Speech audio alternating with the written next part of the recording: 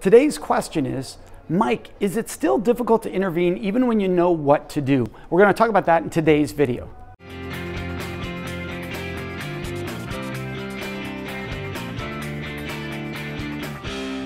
So let's get right in today's video and the question. The question is it easier to intervene once you become an expert on this, once you know how to do it? Does it become easier, or is it still difficult at times?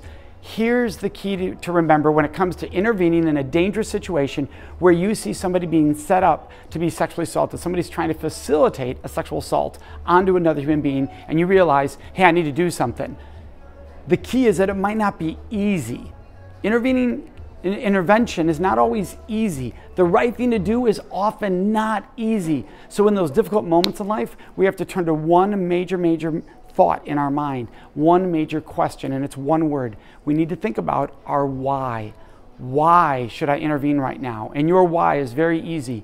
You see a human being that deserves dignity and respect, who potentially is being set up to be sexually assaulted or raped. You are literally right in front of you, have the opportunity to potentially stop a sexual assault.